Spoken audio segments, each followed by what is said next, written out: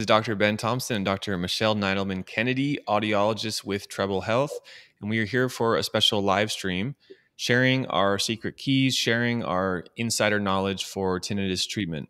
The first thing we're going to talk about is some advice around how long and how often should someone use sound therapy. Dr. Michelle, you were coming across different perspectives on this. Give us some background and set the scene for why this might be confusing for a patient or an individual to try to understand how to approach sound therapy for tinnitus treatment. What do you think? Sure, absolutely. So, a lot of people that I speak with on a regular basis will ask me about sound therapy because they've read about it online and they wonder, well, does sound therapy just mean having background noise? And is that enough? Or does it mean some kind of specialized program for sounds that you're going to be listening to regularly? And the answer is it's both. And, that's a tool that you can use in either element, whether it's for a designated amount of time per day or whether it is for most of your waking hours when you're primarily in silent environments, because you'll come across a lot of different perspectives on that. I mean, have you seen that too, Dr. Ben? I definitely have seen some different perspectives. Different people have different things to say. Patients come to me and they are surprised when I say, "Yeah, we don't want you to be sitting through tinnitus in silence," and they're surprised. And I think there's messages out there, whether it's online, different people who say, "Personally, I did this and I got better doing this," and then that story gets out there, and it can put this message inside the mind of someone of, "Oh, well, I need to do what they're doing." So that's one thing that I do see. There's different online forums, there's different YouTube channels, there's different websites, Reddit groups, right? Some of them are more credible than others. Even amongst professionals, it's not always the same answer. Um, the way that I learned tinnitus treatment is tinnitus retraining therapy, which is one of the major protocols to follow. And I can explain that, and I will in just a moment. Dr. Michelle, what other fundamental approaches have you come across in terms of different sound therapy perspectives? Have there been other research groups or individuals, maybe mentors along your career that you've come across that have said different things in terms of sound therapy use? I think my background with sound therapy use definitely comes from past devices for helping tinnitus in terms of like neuromonics or dysynchra. Those were device therapies that required you to listen to sounds for an extended period of time, several hours every day, versus the sound therapy that a lot of hearing aids offer, which are sounds that you're going to be listening to the entire time you're wearing the hearing aids. And then there's the methods from different types of research studies that I've read in terms of helping manage tinnitus, whether it's again like maybe two periods of time, 2 50-minute periods of time a day that you're listening to some kind of sound, or perhaps it's listening to pink or white noise throughout all of your waking hours.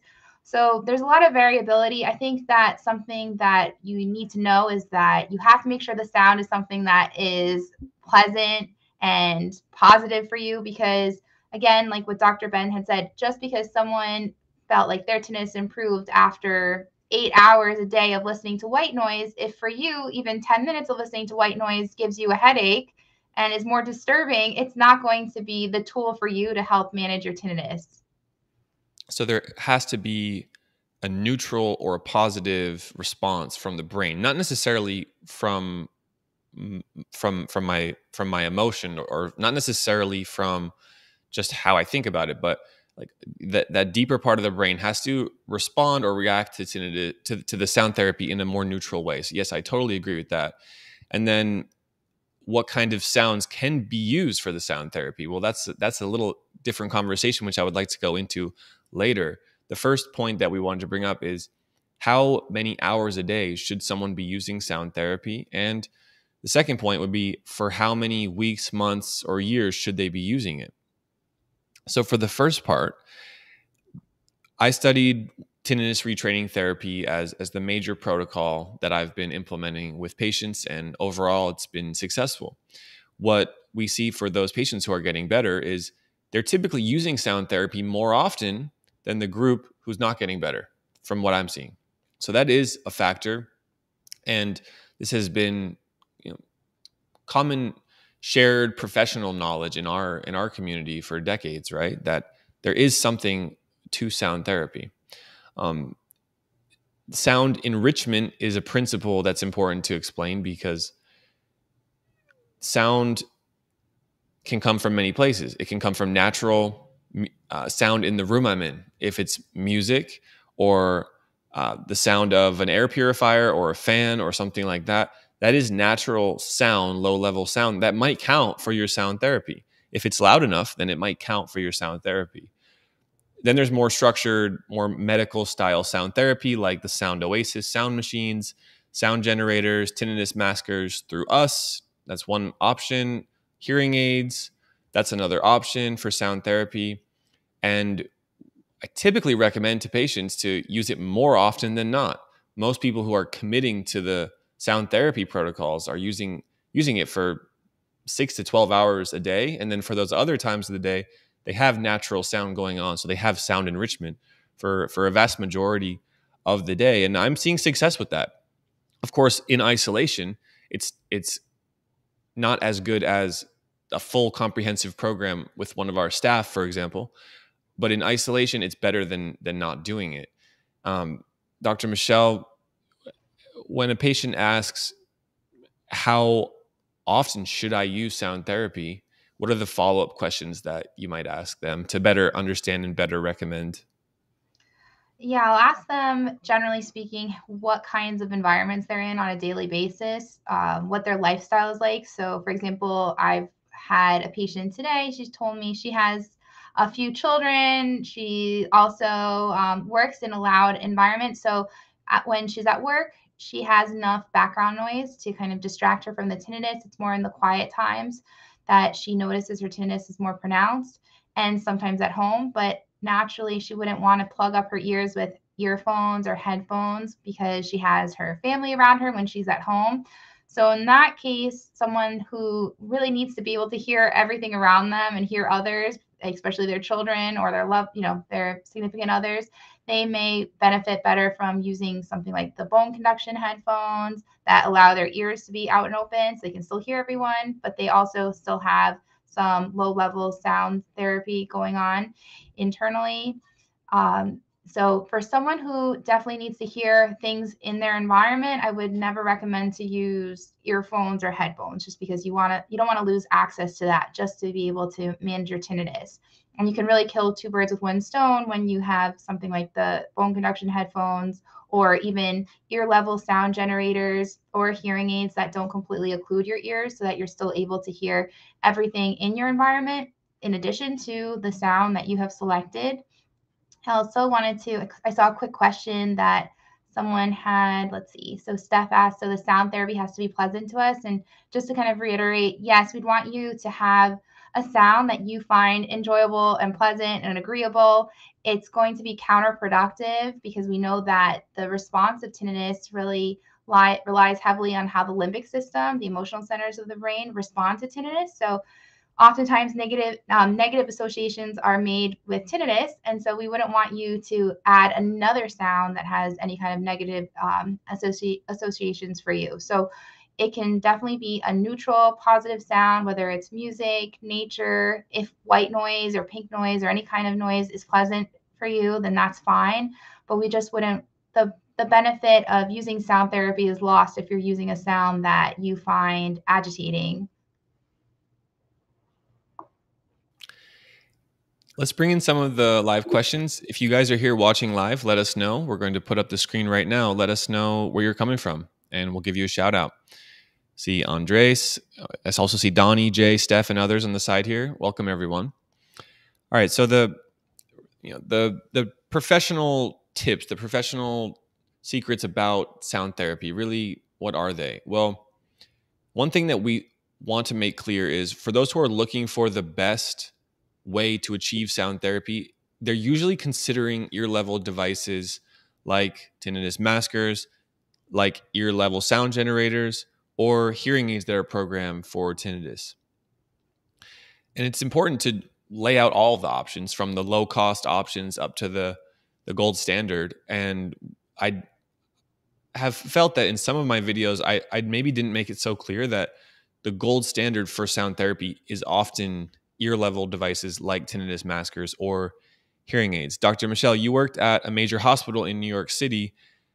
What was the typical recommendation for someone who, let's say, has a milder degree of hearing loss, who comes into the clinic for tinnitus, and you're recommending different treatment options? Would you say that also at a major hospital in New York that tinnitus maskers or hearing aids were recommended to those patients? And if not always, then why not?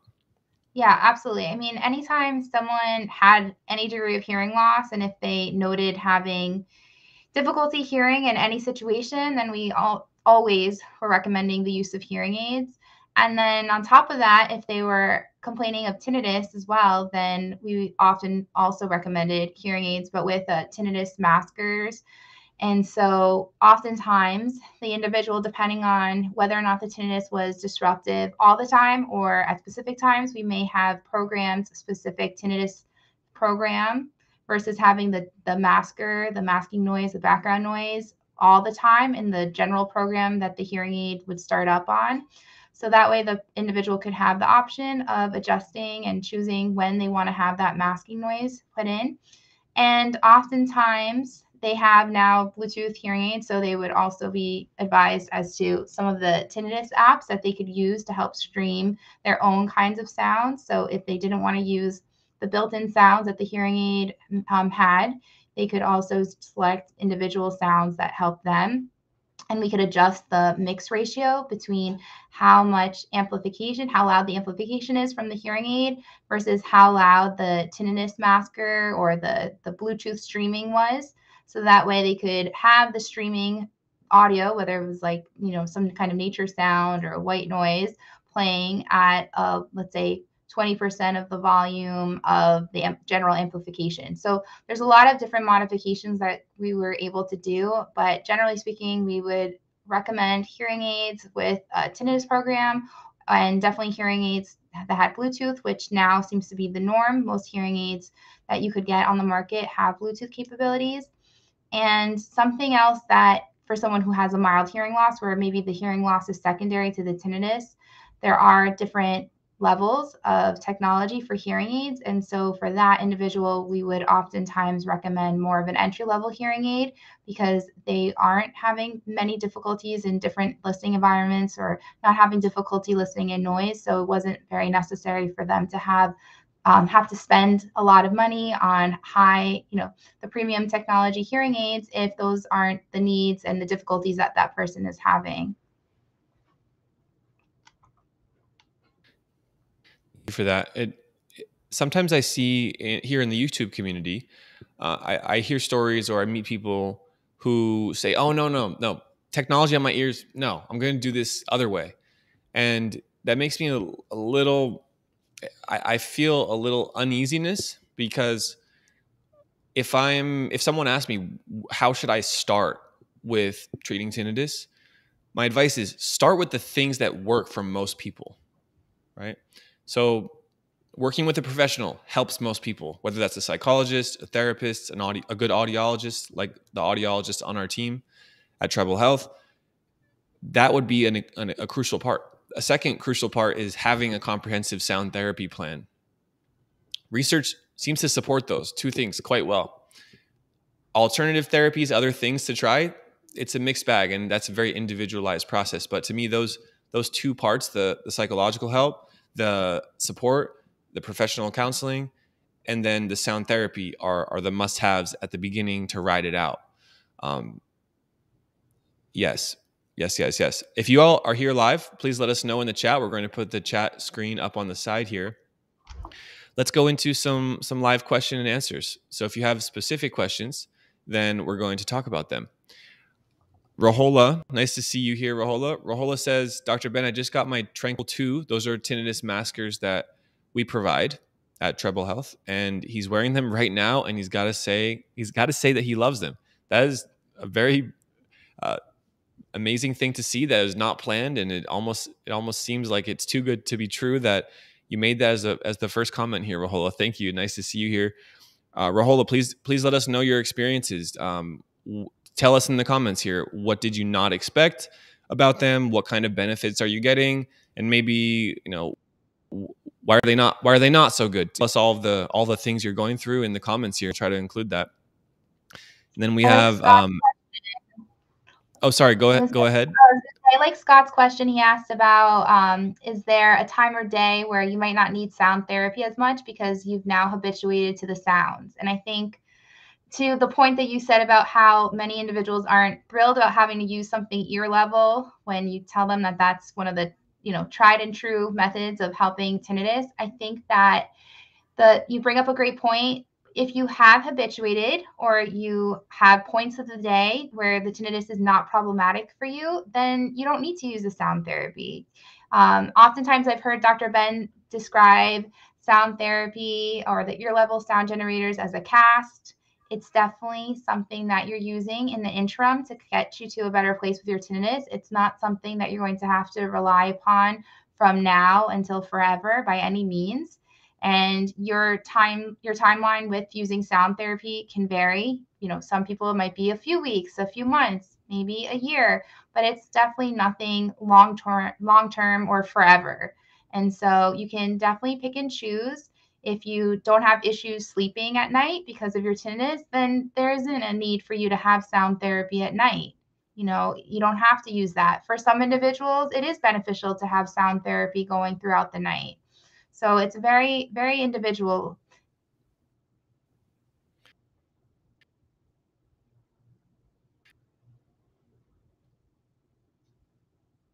To heal, and you need to wear a cast during that process. Sorry, you cut out, or I cut out, so I missed it. What did you say? I'm sorry. It's okay. I was explaining. Okay. I'm just going to put up here. Let's go. All right. So let's go to another question here. This one from Roz. Dr. Michelle, would you like to take this question? Sure. Let's see. Using sound maskers slow the progress of habituation since you are not acclimating the brain to the tinnitus sound? So it can. If you are using sound maskers that are louder than your tinnitus, and so you're using them to mask, completely block, cover up your tinnitus, then you are not allowing your brain to acclimate to the sound, and you may be affecting your ability to habituate to the sound. So you have to be able to have exposure to both your own tinnitus as well as the sound masker in order to learn to habituate to the tinnitus. So I love to give the example of getting over a phobia. If your way of if you're afraid of something and your method for that phobia is avoidance. So if you're afraid of snakes, you're afraid of spiders, and you decide you're just never going to interact with them again, you're not treating the actual phobia or fear.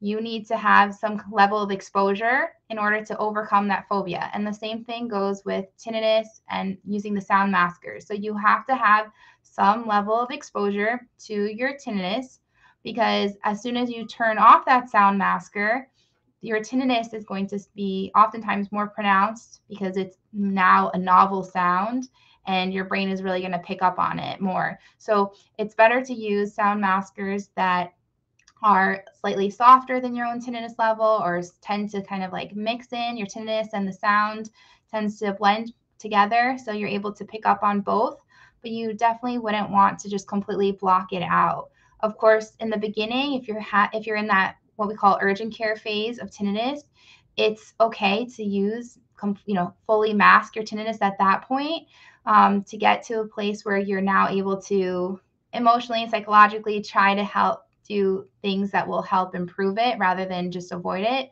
So that would be my recommendation. I don't know if Dr. Ben, you have something different to add or something else to add in terms of completely masking out your own tinnitus with a masker.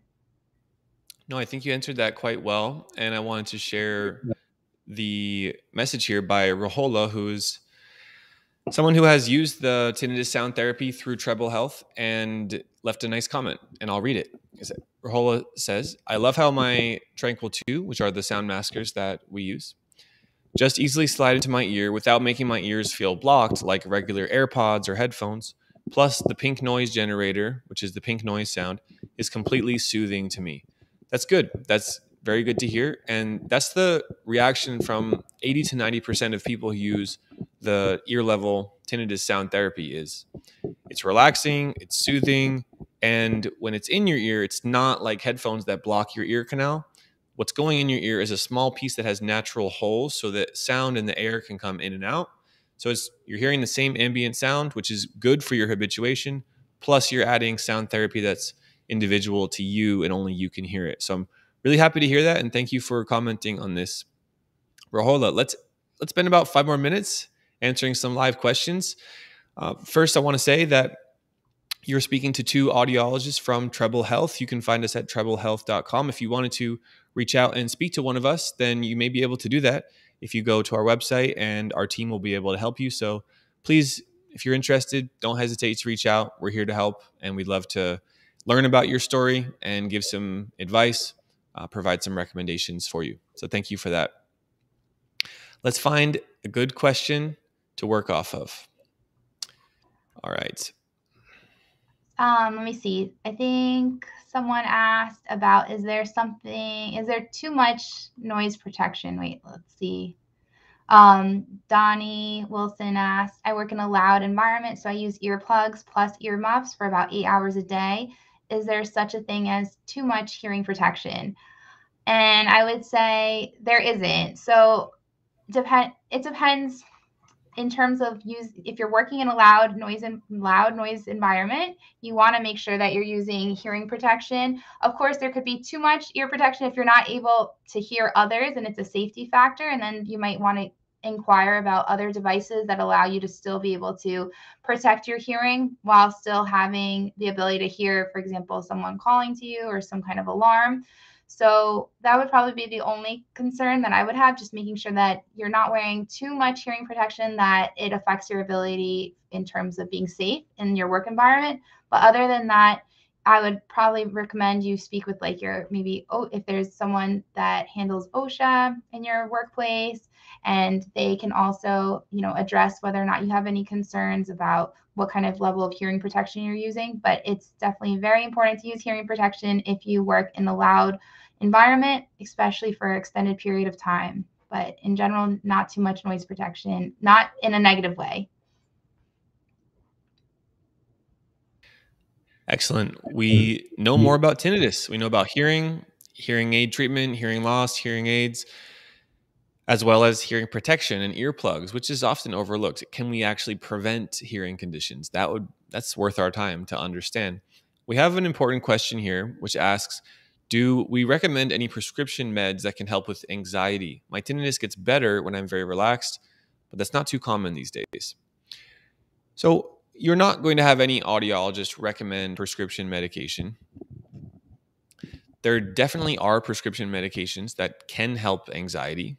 And the first point of contact would be to go to a primary doctor if you have one. If you don't have a primary doctor, because many people don't, then you could go to an urgent care, or you can find a primary doctor in your local area. And when they know your full medical history, including your tinnitus, they can give a recommendation for medication that may help with anxiety. Additionally, there's other considerations for what may be causing anxiety, and that should be explored too. This is real. This is important. And something that I've been thinking about a lot recently is managing tinnitus is hard. Managing tinnitus can be very difficult, and it can be a challenging mental, psychological process. This is something that we don't necessarily have a healthy conversation about in the clinic. That yes, we're presenting management options. Yes, we're presenting treatment options. Yet still, it can be challenging, and we acknowledge that. And our main message is don't give up and don't lose your hope and your faith. We try our best to publish the success stories for our patients who are willing to go on camera, and those are important to remind us, okay, this even though this is not a cure solution, this can be managed to the point where it's no longer a problem in my life. And that's a real transformation. And perhaps the first step is to go into what may be causing anxiety. And even if that seems like tinnitus was the cause of anxiety, there's still room to explore and hopefully improve. So we really appreciate this question, and mental health is so important. That's why we do what we do. So thank you guys for being here. We have Donnie saying thank you as well. We're just going to wrap up. I'm going to pass it over to you, Dr. Michelle. Do you have any last words for us here on today's live stream with Treble Health? Yeah, I was gonna kind of go off of what you were just talking about. So obviously, yeah, we're not here to recommend any kind of prescription medications to help with stress, anxiety, or depression, or sleep. But we definitely recommend a lot of holistic measures that can help naturally with some hormones like dopamine, serotonin. So we know things like and getting enough sleep really helps, reducing stress and anxiety, exercise, any kind of meditation, basically anything that benefits your overall physical and mental well-being will also help with those natural hormones that our body has to help us feel better, help with things like inflammation, sleep, um, our mood. So those are things that we often recommend and that we can recommend and that definitely work. I hear all the time from individuals that incorporating things like physical exercise or meditation has really been that last push that they needed to get to a much better place with their tinnitus. So I hope, thank you so much for joining us again. And this is our tinnitus guide. You can download it from our website and it has a lot of good information. And as always, you can always reach out and meet with one of us if you think you could benefit from a little bit more support. But know that we're here and that there is hope and help for improving your tinnitus.